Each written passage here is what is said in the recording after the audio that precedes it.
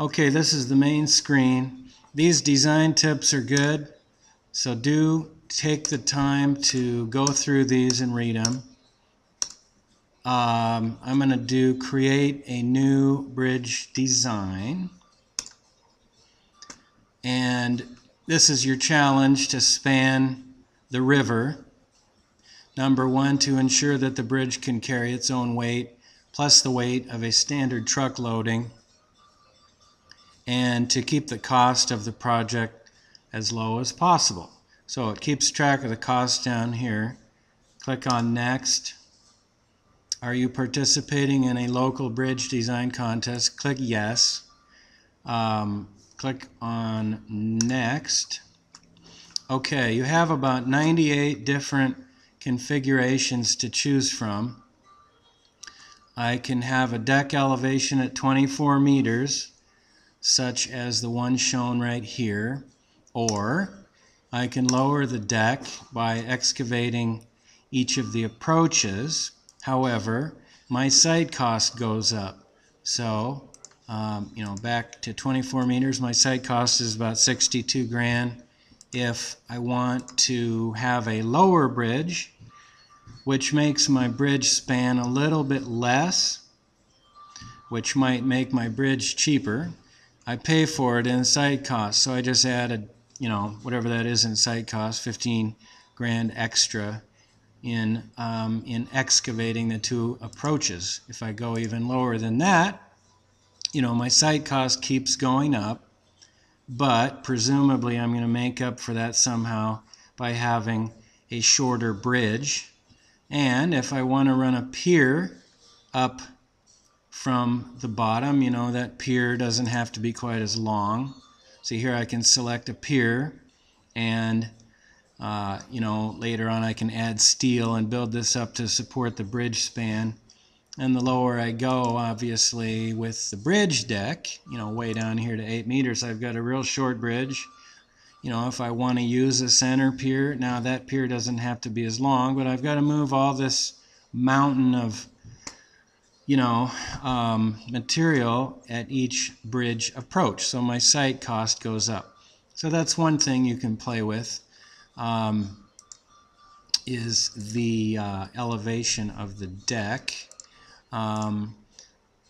Again, you can have no pier at all, or stick a pier in the middle like that. You can also tell it how high you want the concrete pier to go before you start adding steel to it. A real high pier is going to cost more. You see my cost just went down there. 16 meters, my cost goes down another 3 grand or whatever. So that gives me another thing I can play with there.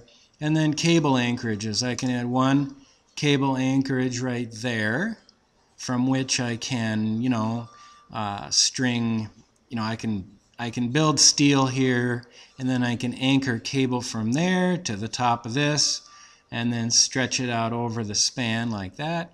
Or I can have one at each end of the bridge. So presumably that's adding another roughly 3 grand, I guess, to build that cable anchorage at each end of the bridge, so your cable doesn't pull out of the ground.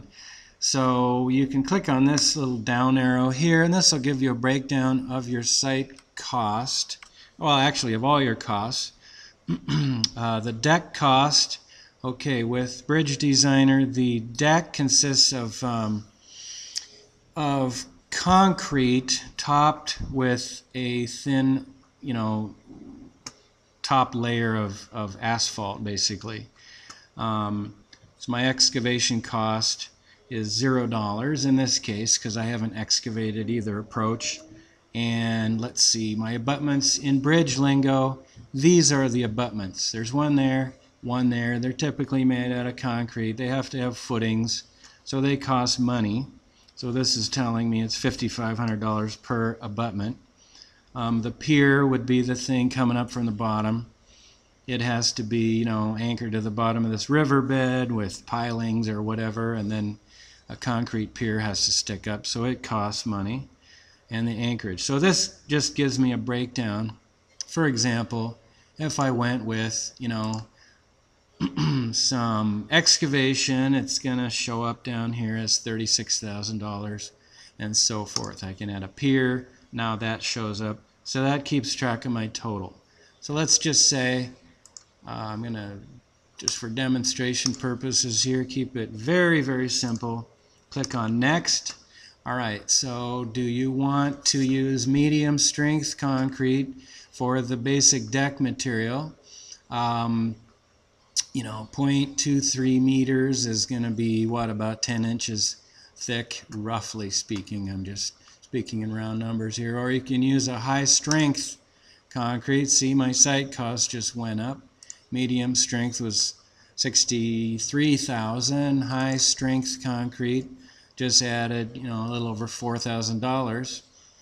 But my bridge would be lighter because that's only 6 inches thick. 150 millimeters is roughly about 6 inches. So this gets thinner. See, when I click on that, boom, that just shows up a little thicker right there.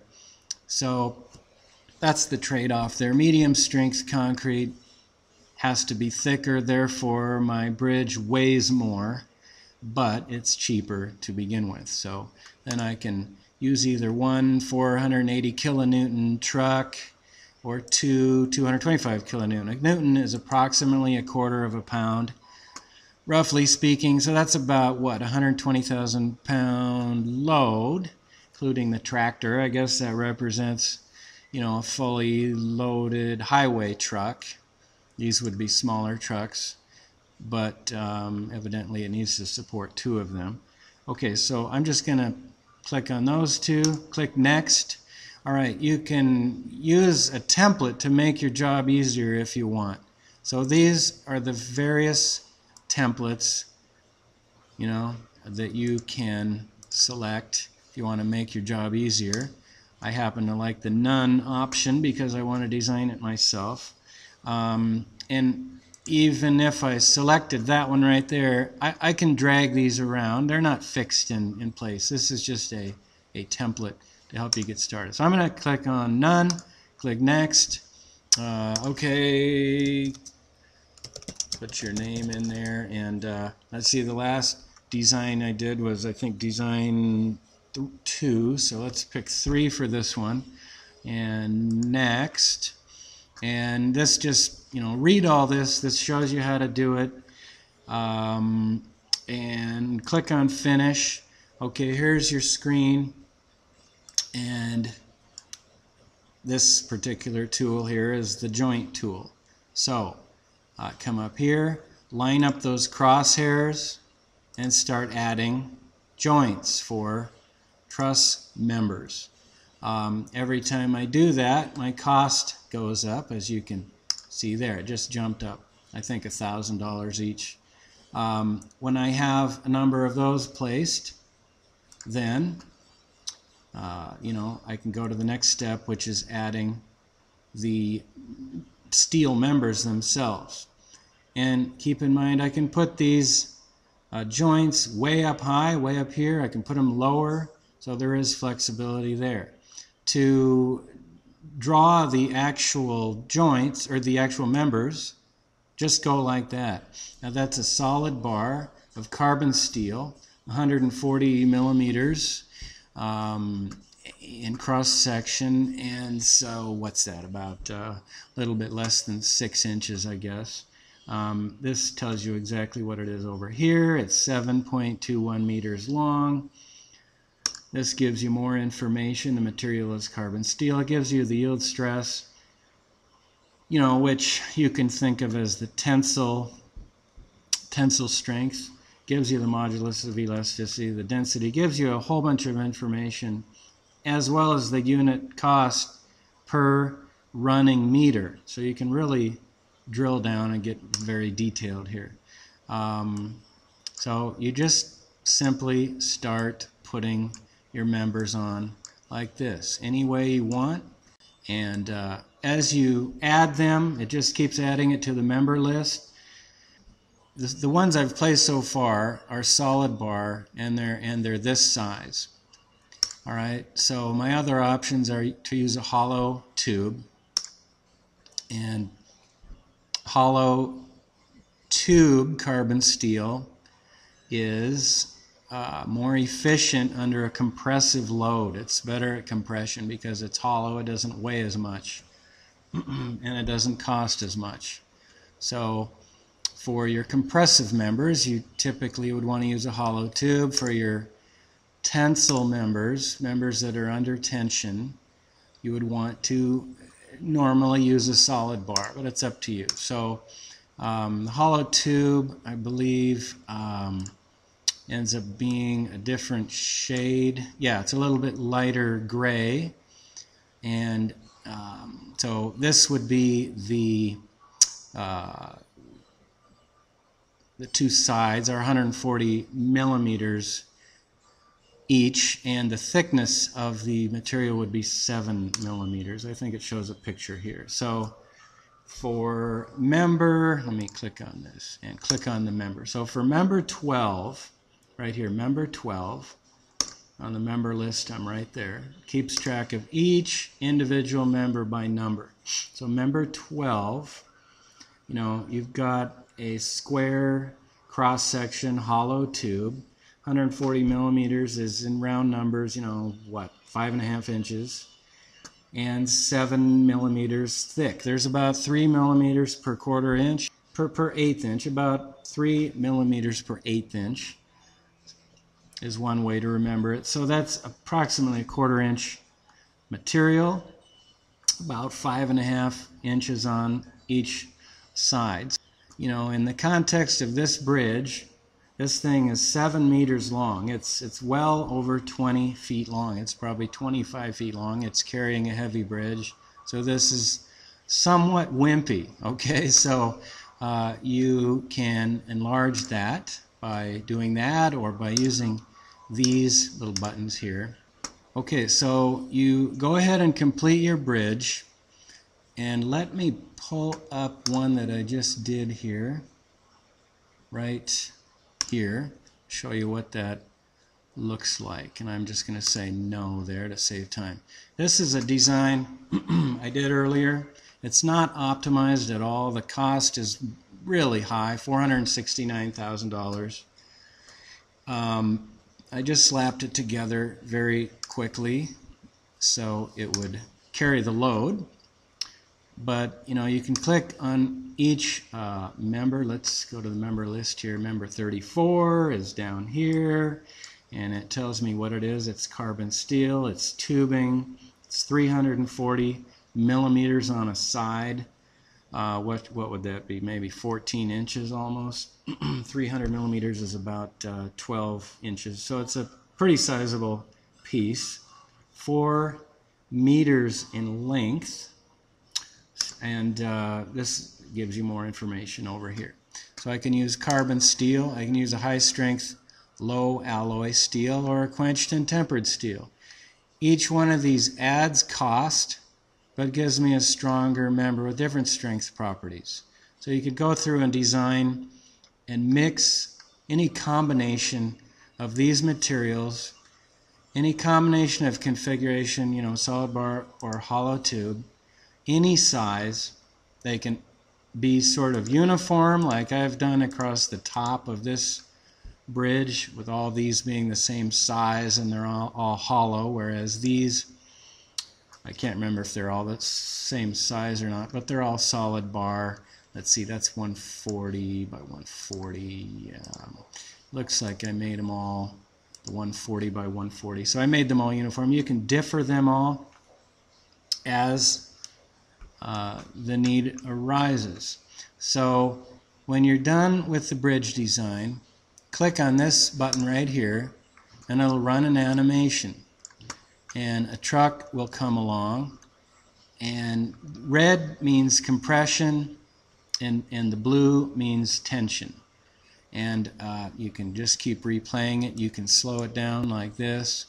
Under the view tab, you know, you can add your animation controls, and you know, just take a few minutes to go through these different options. You can print reports. you can go back, let me go back to the design mode here. You can have coarse drawing grid. So let's say I was going to add another joint tool up here, for example, and you see how far it jumps with every possible point of placement. Well, if you click on Fine Drawing Grid, it gives me many more choices. And so I like to put it on Fine myself. Okay, you can show or hide. Just take a few minutes and go, okay, this is a good one. The alignment grids give you a way to keep your bridge symmetrical. So for example, if I wanted to place some members in here and keep it symmetrical, I would line them up over here. So that's just a way to keep it symmetrical. This horizontal one, I would guess, is just an aid for you to keep things all lined up. So you can use that if you want. Again, you can print all this stuff. All right, this gives you detailed information. What I did is I clicked on this button right here, Load Test Results. It lists each member in the bridge, materials, the configuration, size, and it tells me exactly how oversized or undersized the member is. So for example, member number 1, which I don't remember what it is on this bridge because I can't remember what side I started on, but member number 1, let's see if it tells me. I guess not. Anyway, is carrying approximately 1361 tension, and the strength, the allowable strength of that member is much larger. So I could save money by fine-tuning that. That's what you want to do after you get your basic bridge design, is go through here and try to match all of these a little more closely. I've got a lot of wasted material. If it's a compression member, you look in this column. If it's a tension member, you look in that. When you're building your bridge and you run a load test and it fails the first few times, you'll see this pop up with the members that failed will be highlighted in different colors. I think they're highlighted in red, and you'll have some notes over here, and you'll be able to diagnose exactly what's wrong with that member and which ones you need to enlarge or change. So that's basically how it works, and again, that's the load test. Bring in my animation controls, and you can slow it down so you can see what's happening. So this bridge works. It does carry the load, but it is very expensive at $469,000.